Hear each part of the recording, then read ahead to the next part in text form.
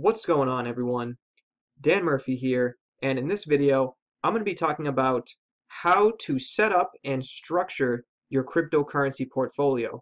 Because if you're watching this channel, there's a very good chance that you're interested in cryptocurrency. You're probably already invested into a number of different cryptocurrencies, or you at least have maybe you bought some Bitcoin and you've been looking at all the different altcoins that are available, and you're not exactly sure how to proceed because you want to be investing into crypto, you want to be investing into altcoins and not just Bitcoin, and you want to diversify your investments, but you're not really sure how to go about it.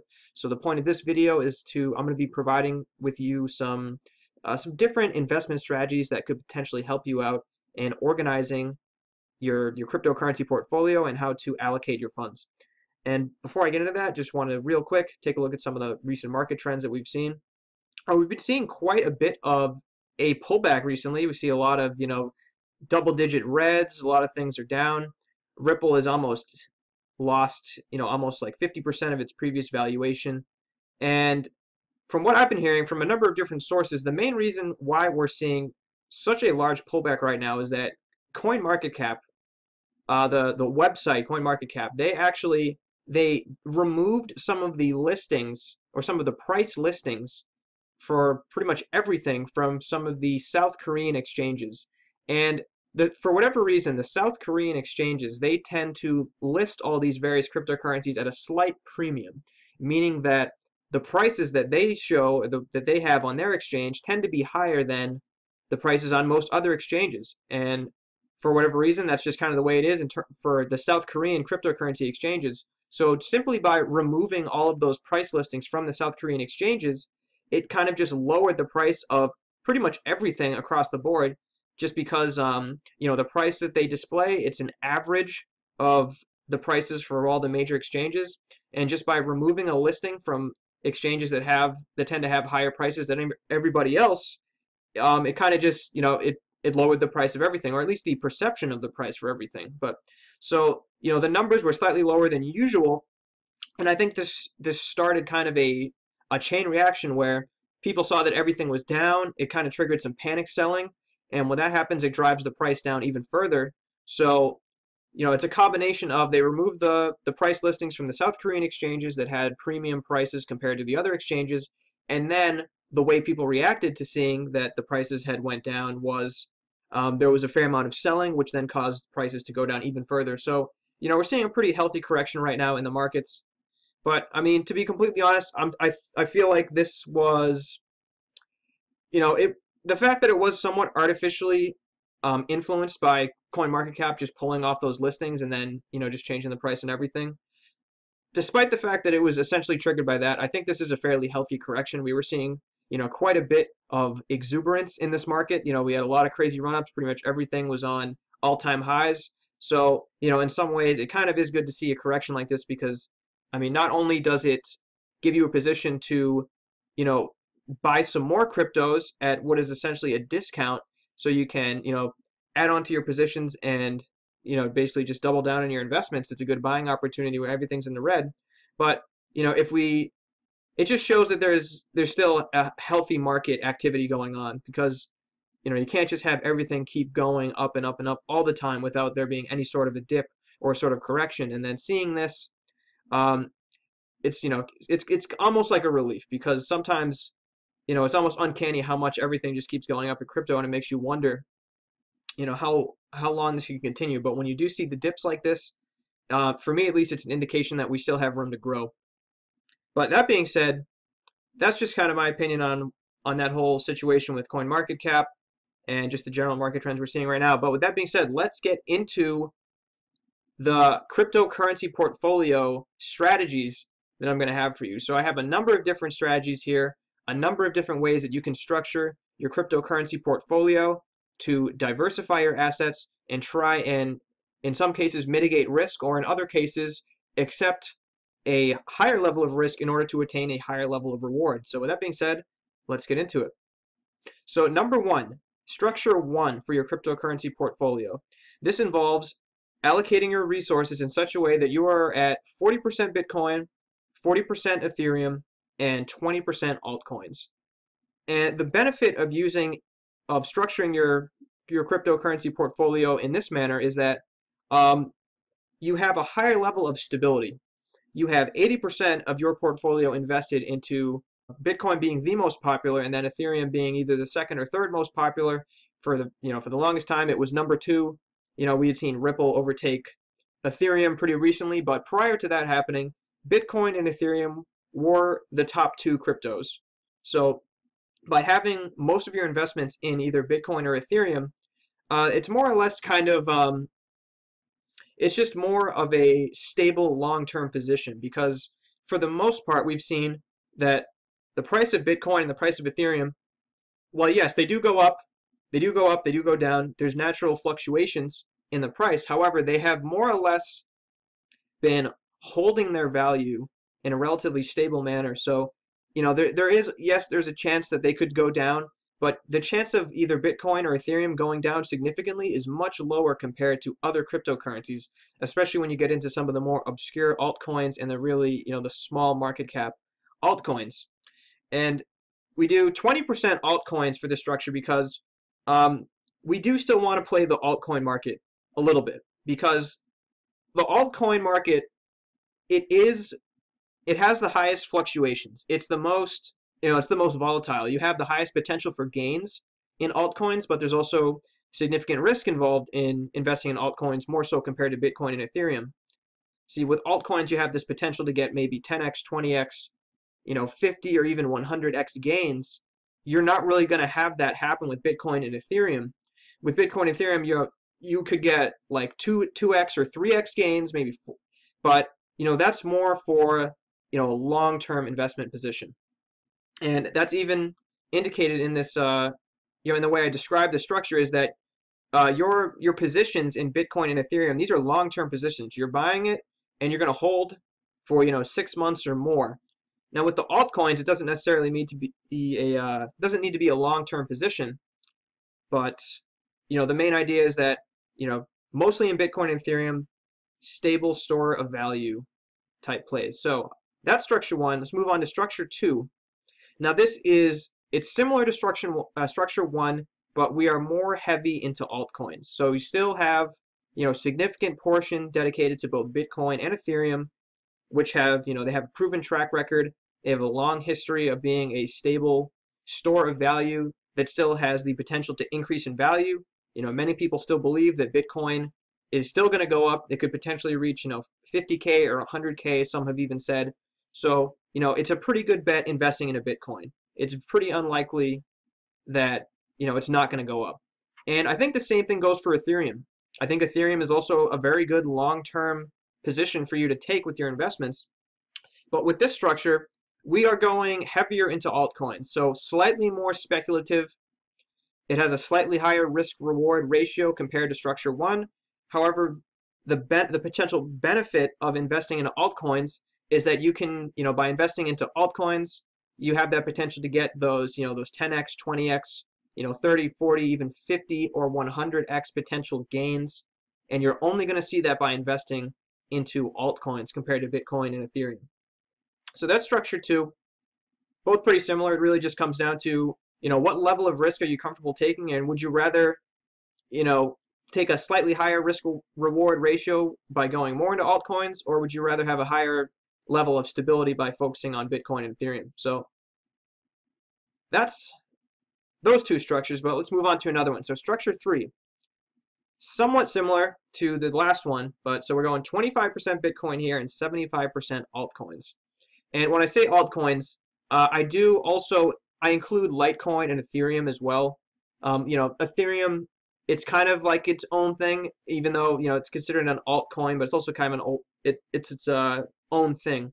But so with this, you have an even slightly higher risk and reward potential compared to structure two, since we're going 75% into altcoins compared to 50% into altcoins, and your 25% into Bitcoin is going to be a long-term position. So you're going to be holding this, for the long term. Going to be at least 6 months or more, probably years for Bitcoin, because there's people suggesting. I know John McAfee, he got a lot of publicity for saying this, but he said that Bitcoin will be $1 million by 2020. Now, I don't necessarily think that personally, but it just goes to show you that, if someone like John McAfee, who is really kind of a high profile individual in the cryptocurrency space, he's very influential in crypto, and he is so sure that Bitcoin is going to be $1 million in 2020 that he literally said that he was going to eat his own dick on national television. I'm not joking. McAfee has said this, and it's kind of ridiculous that he would even go as far to say that, but it does show that how confident he is that Bitcoin is going to go up. So that's why we put 25% into Bitcoin, but we're going, heavier into altcoins, 75% into altcoins. But again, I think it is definitely worth it to try and play the altcoin market because, we've seen it this year. There have been massive gains in the altcoin market. We've seen Ripple. Ripple went from like 20 cents to, all the way up to like $3 and like 40 cents, I think, at the all-time high. Since then we've seen a significant pullback, but it just goes to show you that there is a massive potential for gain investing into altcoins. So if you are comfortable with that slightly higher risk reward profile and you want to really play that altcoin market, maybe this kind of structuring would be good for you. And you can still have a significant amount into Ethereum if you'd like to try and have it be have some more stability. Because basically, when it comes to investing in altcoins, let me just go back to CoinMarketCap here real quick. Basically, the lower you go down on this list in the top 100, it's kind of like the risk factor goes up. The potential for reward definitely goes up too. But basically, if you want to invest in more, if you're looking for stability, stick to the top 10 coins. It's pretty hard to go wrong with these top 10 coins. Like, we're still seeing, there are fluctuations still, even in the top 10. Especially, I mean, like I talked about Ripple earlier, we've seen a really big pullback in Ripple. So, again, that kind of shows you the risk in these altcoins. Ripple lost about like 50% of its valuation since the all-time high a couple days ago, about a week ago. And, but same thing for Stellar. Stellar went to as high as, I think like 90 cents at the all-time high. And, we've seen a significant pullback of almost 50%. But that being said, investing into these coins, I think for the most part, it's going to be safer than investing into something, further down the list. But, this is not 100%, guaranteed every time. But just, I think a general rule of thumb is that, the closer you are to the top 10 or the top 50 coins, you're going to be safer than if you were investing in, once we get down here to the 100s, or, if you even go beyond that into, the next 100, into the top 200 coins and the top 300 coins. When you're in that range of 200 to 300 coins, there's still potential for gain there, certainly, but again, it's kind of like your risk profile just kind of goes up the lower you go down this list. So, you can be 75% in altcoins, but be primarily invested into either the top 10 or the top 50 coins to try and reduce your risk profile that way. So that's structure 3. Let me move on to the next one. Okay, structure 4. This is heavy into Ethereum. 40% Ethereum, 10% Bitcoin, 50% altcoins. So the idea behind this type of structuring and this investment strategy is that if you are someone who really believes in Ethereum and you think that Ethereum is the future, and you're not too big on Bitcoin, like you recognize that Bitcoin, it's the most popular cryptocurrency, a ton of people are investing in Bitcoin, but you're still not convinced that Bitcoin is going to be the most popular cryptocurrency in the future, then you might want to go with a strategy like this. And now this 40% Ethereum, I do want to make a distinction here. It doesn't necessarily have to be Ethereum. I do think it would be your safest bet is probably putting it 40% in Ethereum compared to some other altcoins. It's probably the second most stable, cryptocurrency besides Bitcoin. But I make this distinction because the whole thing with Ethereum is that not only is it a digital currency, it's a way to transfer value, it is a platform where people can build these decentralized applications on top of the Ethereum network. And I think it's that aspect of Ethereum where, it's doing something else beyond, just what Bitcoin is doing. Bitcoin, it's a peer-to-peer digital currency, it's a transference of value. But Ethereum, Ethereum can do that. It can be a peer-to-peer digital currency and a transference of value, but it also has this added functionality where you can build these decentralized applications on top of the Ethereum network, and a lot of ICOs are these decentralized applications that are being built on top of Ethereum. It's actually kind of interesting that a lot of some of the more popular altcoins, and some of the ICOs that have been released, they're being built on top of Ethereum. So in a way, by investing in Ethereum, you're also kind of you're not investing directly into these other ICOs, but for all these ICOs and all these different, decentralized apps that are being built on top of Ethereum, when those projects do really well and they become popular, it also benefits Ethereum. So by investing in Ethereum, not only like you're investing in also, kind of you're indirectly investing in all of the different, the projects and the ICOs that have been built on top of Ethereum, so you can benefit from their success. And in that way, it's almost kind of like an ETF in crypto, where it's like a collection of a variety of different, projects and assets that are all kind of tied together through Ethereum. So I think Ethereum has a lot going for it, and I definitely agree that, having that added functionality of being able to build decentralized apps on top of the Ethereum network is, that's a very good, value proposition for Ethereum. So it makes sense why it would be worth investing in. So high Ethereum, low Bitcoin, again, both long-term positions, and 50% altcoins because we still want to play that altcoin market, because at least for me, I feel like there's just way too much of an opportunity with altcoins right now to not be investing in altcoins. So that's why we're going to go 50% into altcoins.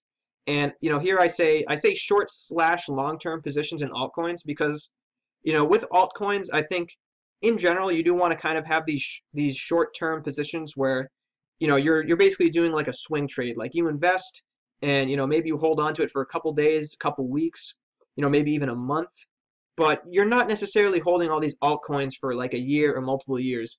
But you can do that, and that's also why I put long-term positions. You can have long-term positions in altcoins, but I think right now, at least in the current state of the crypto market, that playing these altcoins for swing trades is probably going to be your best bet.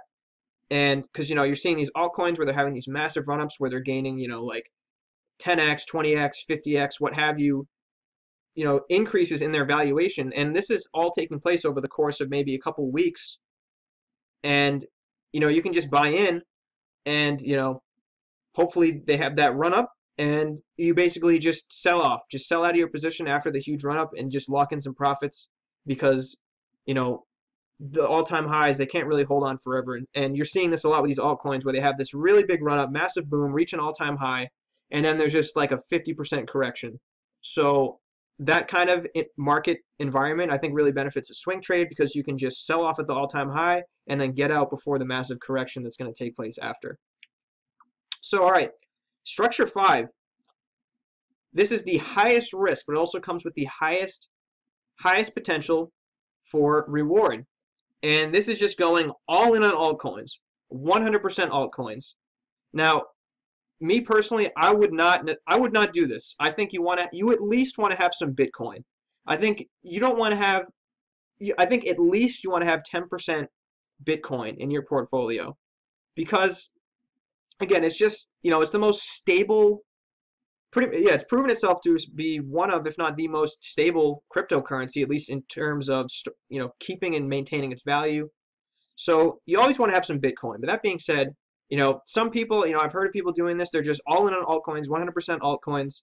And, I totally get it. I totally get it. If you've been watching the altcoin market in the past couple weeks, past couple months, you've seen that there have been massive gains in the altcoin market.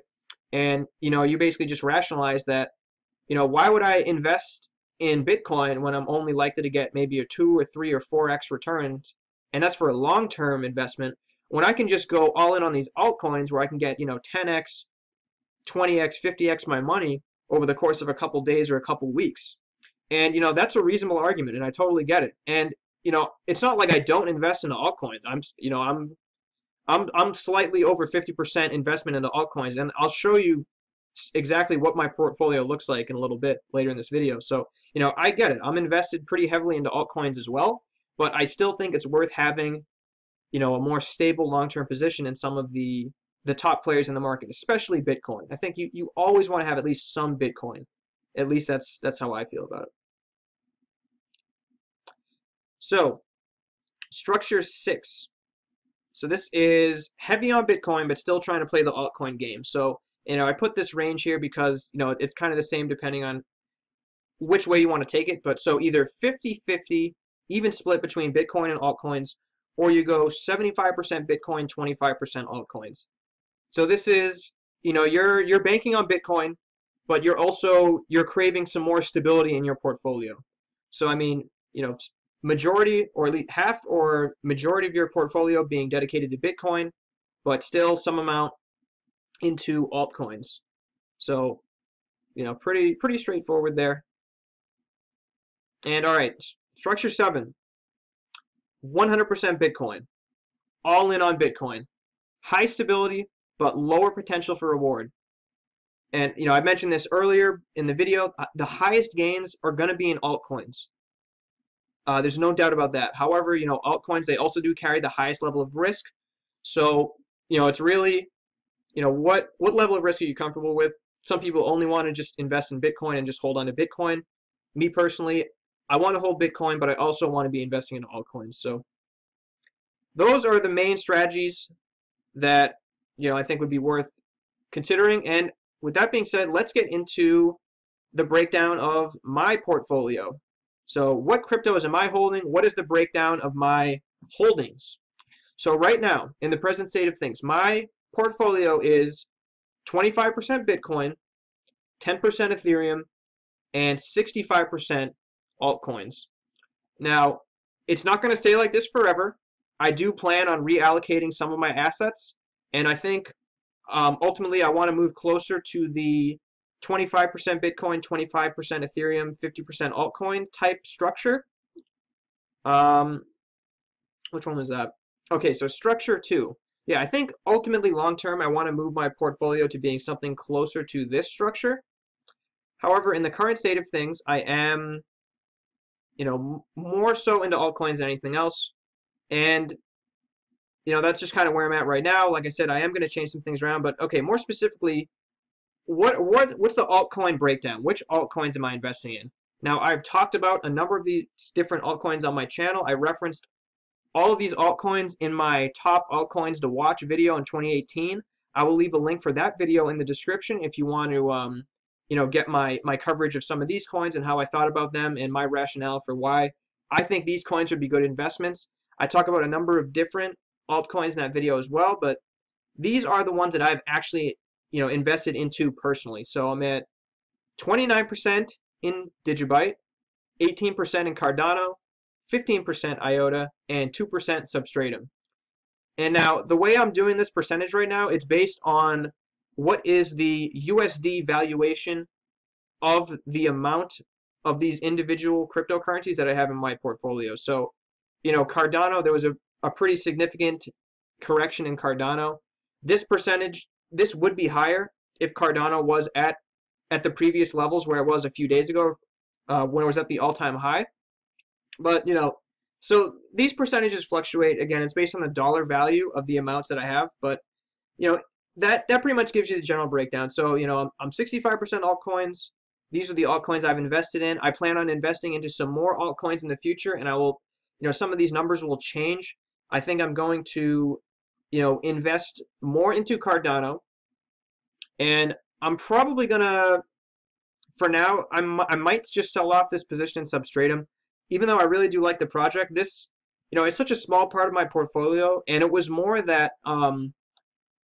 I didn't really dedicate that much capital to investing in a Substratum. This was more so me I was kind of just taking some of the extra Bitcoin I had left over from some of the previous trades, and I figured, why not? I'll just invest in Substratum. We'll see how it goes. It looked like it was going to be poised for, some significant gains at the time that I invested. And it definitely was. I bought in at around 60 cents. Right now, Substratum is I think it's somewhere around 250 or more. So there's definitely been a lot of gains in Substratum. And there have been pretty much significant gains in all of these so far, except for IOTA, or at least at the time that I chose to invest. IOTA has had massive gains overall if you look at the past 3 months. However, the time at which I chose to buy into IOTA, it was not really that good. It wasn't a good time to buy in. It was actually, pretty close to around the all-time high. And, I made that mistake of buying into the FOMO. I saw that IOTA was skyrocketing, and I was like, oh, I got to get in on this. I bought in at $4, and it has been, more or less consolidating around that same level. it hasn't really been having much significant gains, and right now it's actually at a dip. So it is below somewhere, I think it's like around $3.80. So I'm down on my investments in IOTA. But for me, IOTA was a long-term position. I was just planning on buying and holding IOTA for the long term. I do think there's definitely more potential for IOTA to, gain more value and get back up there to some of, the previous levels and the previous all-time high, and then hopefully break out to new all-time highs. But for everything else, so for Digibyte, Cardano, and Substratum, I am definitely up on those investments, and there have been significant gains in them. But yeah, so that's my portfolio. That's the way I'm doing it. Like I said, I'm going to switch things around and try and get closer to the 25% Bitcoin, 25% Ethereum, 50% altcoin type of structure. But yeah, so those are some of the main investment strategies that I think would be worth looking into and maybe trying out yourself. But let me know. Let me know down in the comments which one of these different investment strategies, which structure do you think is the best one, and which one are you going to be using, and how do you have your cryptocurrency portfolio structured? I'm really curious about how you guys are going about your investments, because this is just my opinion. I'm not going to say I'm some kind of crypto guru who knows exactly the right proportions and percentages to allocate your portfolio. This is just, to me, these different strategies make sense to me, so I thought it was worth sharing with you guys. But let me know what you think. So with that, I'm going to conclude this video. So if you learned something here, if you like this video, give it a like, hit that thumbs up, and subscribe to the channel if you want to get some more cryptocurrency related content. And also, I just want to say thank you to all the new subscribers that have come on recently. I remember I was getting, kind of hyped about having, like 700 or so subscribers, and, since then, it's been a couple days since then. Last I checked, I'm at well over 1,000 subscribers. I think I'm at 1,300 subscribers. So thank you to all the new subscribers that have come on recently. I really appreciate your viewership and your support for this channel. So yeah, that being said, I'm gonna wrap up this video. Hopefully you had a great day, and peace out.